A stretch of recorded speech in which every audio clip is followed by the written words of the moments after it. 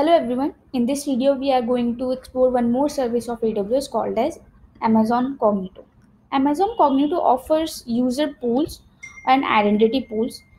What it does, it provides user pools with which we can maintain or have serverless database of users or serverless user directory that provides sign up and sign in options for our application users. Now we have the or we can maintain or we can have a user inform or user database, but what if we want to provide access to a lot of users, say about 5,000 or 50,000 users to our AWS service? So we cannot create IAM role for these many users. So in that case we can create user identity pools. So user identity pools provide AWS credential which to the users with which the users can access the AWS services. How we do that and how we create such apps, let's dive into that section. So first I'll create a user pool, or I'll say the serverless user directory. So I'll click on this icon, or sorry, link to create a demo app. So I'll demo pool app. I have two options. First is review default and second is step through settings. So I'll click on step through settings because I would like to show or to any each option to you guys. So after clicking on that button, I'm on this page where it is asking me to configure attributes of my user pool app. Then it is asking me what username how I want for my sign up and sign in process. So I'll use username. I do not want email address and phone number for this demo. Then other information has to keep the enable the case sensitivity for user input. I'll keep it as default, and then this section is asking me to set the required attribute I want for my application for sign up process. So I'll keep it as email. Do I want additional custom attributes? I do not, but there is a way we can add. So this is that way. By clicking on this link, I'll click on next. So on this page I have to set my or configure my password related information, like how long my password should be. So I'll uncheck all this option because I want to keep this demo as simple as possible. So this I'll keep everything as, and disable all these security measures. Then do I want my users to sign up themselves? I'll say it allow users to sign up themselves. Yes. The third option is to tell how, if the administrator reset the password, then how long the temporary password is going to last. So this is the number of days, that retention period. Then on, do you want to enable multi-factor authentication? I do not want to for my app. How will a user be able to recover this account? I want email address, the default one, method. And which attributes do you want to verify? So I'll say do not do any verification for this demo, but there is a way which we can do, like with email, phone number, and email or phone number. Then the third option is to provide if we have a requirement where we're sending SMS messages from our Amazon Cognito app, then we must create a role. But in this demo we are not doing so. So I'll click on next step.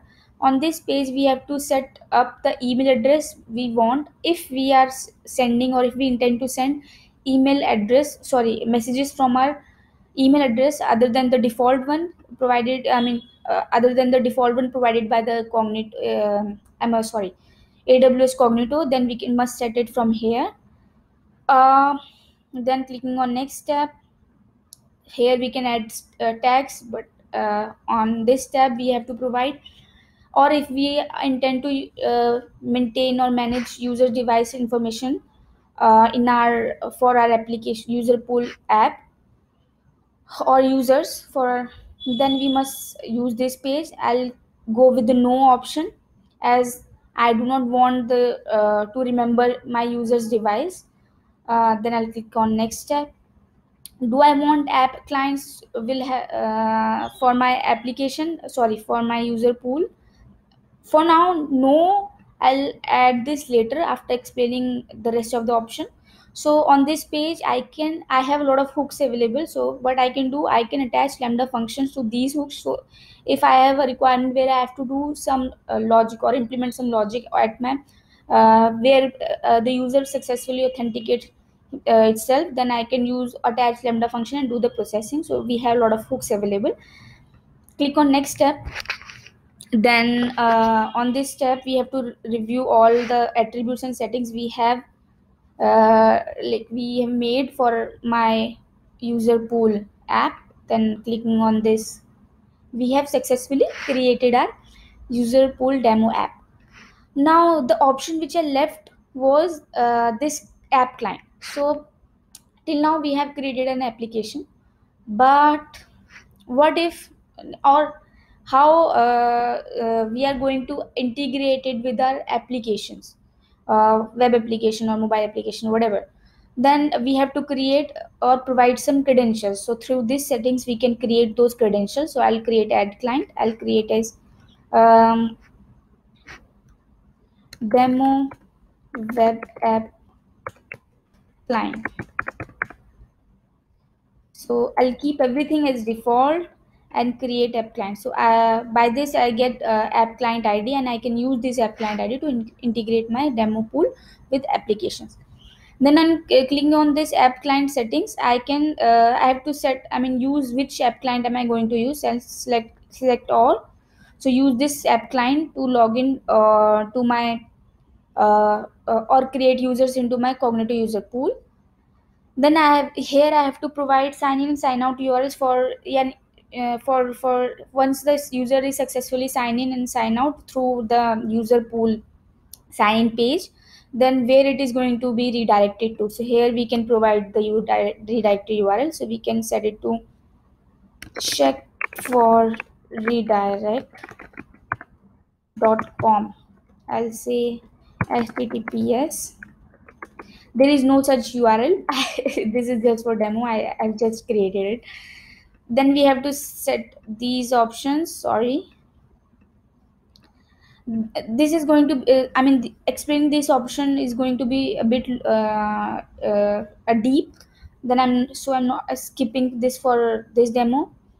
I'll save this option. Here we can create a hosted uh, or say hosted UI. So we have not, as in the page where the application is going to be on. So we have to create that. Sorry, clicked on wrong URL. So we have to create a hosted UI. So for that we have to create a demo. So I'll go as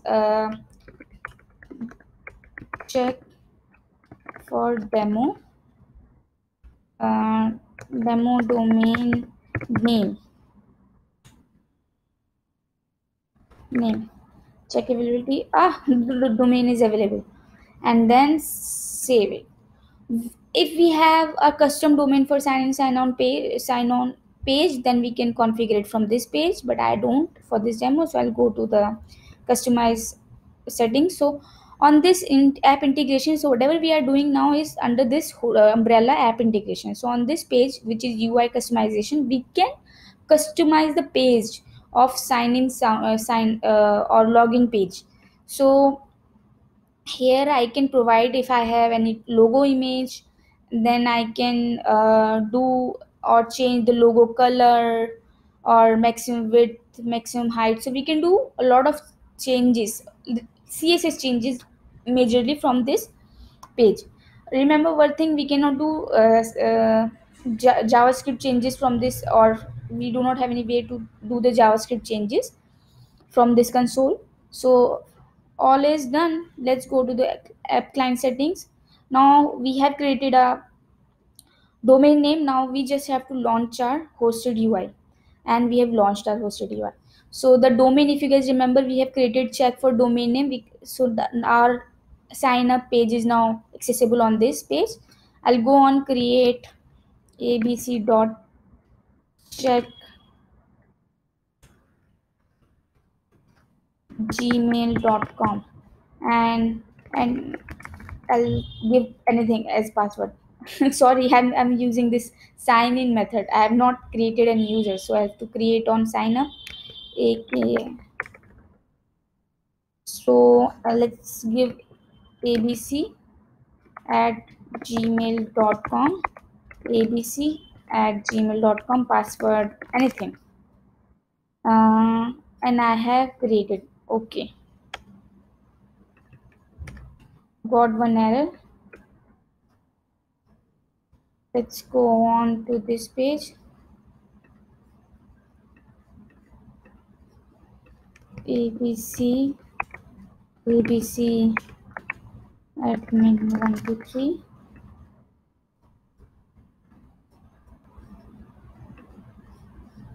So I'll click on this. Okay, but I'll check on what went wrong from the CloudWatch log. But here we can see that two users are registered here with this info. I mean, have signed registered here, and then we can, enable, disable, do a lot of things. So we are this way maintaining or having a serverless database of users.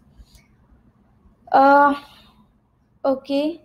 Oh, understood. So what I was doing, I was basically redirecting my users to this page. So let's. So if I would have a legit URL, then my page would the user information would be redirected to this page. Since I do not have a legit URL, a callback URL, that is why I'm getting this email error. You guys can use the legit URL, and then you guys would not get this error. So that's how we do or maintain user pool through AWS Cognito.